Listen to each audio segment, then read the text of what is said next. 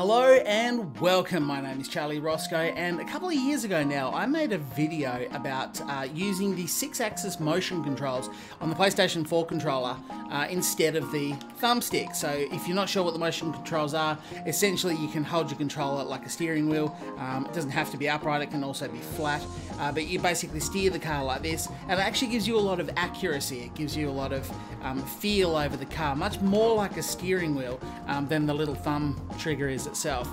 And obviously a lot of people get used to that, and that's fine, but the motion controls are a great way. And the feedback basically that I received, I obviously have a wheel, so the wheel's what I've used, but the feedback I got from a lot of people is once you get used to it, once you get the hang of it, it is much better than the thumbstick itself. So what I thought I would check out today is whether or not it works on the PlayStation 5 controller. So Gran Turismo Sport is obviously available now on the PlayStation 5, cross-compatible, and it just works. It's essentially running the PS4 game, and yeah, we're going to have a bit of a look to see if it's possible to use the motion controls on a PS5 controller, and also whether or not we think it's coming in Gran Turismo 7.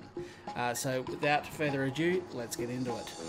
So the one thing I forgot to show last time I made the video, or the first time I made the video, was how to turn 6-axis...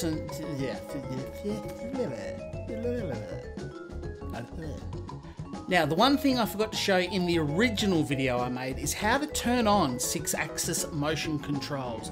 And it prompted me to have to make a follow-up video because I got a lot of questions saying, that's great, but how do you turn it on? So this time, rather than just showing you what the racing's like with it and testing it, I'm also going to show you how to turn it on, if in fact I can turn it on, if it works with the PlayStation 5 controller.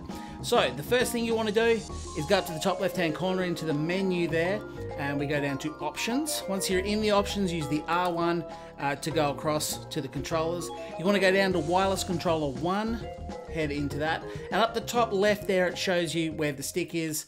It says left stick. We can move it across to either the directional buttons, so if anyone still uses them, you've probably figured this out. On the right hand side is the motion sensor function. Now presumably it still works. It's showing a picture of a PlayStation 4 controller, not the PS5. So let's turn it on and let's go and see if we can use it. Right, so to test it out, I have loaded up the Suzuka track in the Mercedes Formula 1 car. So I've done absolutely no practice here whatsoever, by the way. So we're going to go out and test it, see how the car runs. I'm going to be awful, but just remember, if you get used to this, you will be better than me. I have no doubt at all. So let's load it up now. I've gone for a full course as well. Now, if you do enjoy this video, please remember to leave a like. Let's go. Oh. Okay, it works. I can't remember what I set the gear selection to, but you can clearly see I would probably hold it down here if I was doing it myself, and I'm trying to demonstrate to you because the car feels like it's geared a little short, but... And I never said I'd be good, but see how I'm saving that? That's a perfect demonstration. I'm glad I did that. You can see how I am saving it. So now if you're wondering about these triggers, haptic feedback, and you're wondering if they work, they do not. It feels very much the same. Now I'm just awful at this because I'm used to racing on a steering wheel, but you can pretty clearly see as I turn the controller, it is turning the steering wheel. So the answer to the question up in the title, yes, you can use the 6-axis motion controls on a PlayStation 5 controller. That's quite enough of that. I can't, but I'm sure you can. Right, and getting back to the question I asked at the top, additionally to the motion controls, will Gran Turismo 7 have access to that? Well, the answer is, from what I can see from a bit of Google searching, we don't know. The only thing they've confirmed is that they will be utilising the power of this controller, including haptic feedback on the 2 triggers.